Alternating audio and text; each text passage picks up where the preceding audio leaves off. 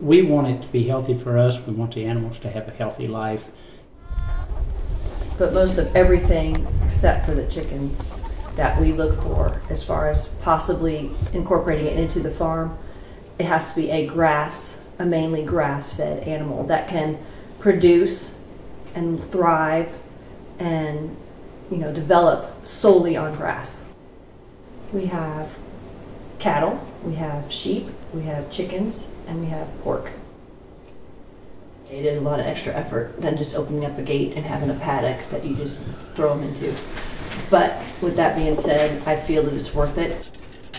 The farm teaches the kids that it takes work to have something.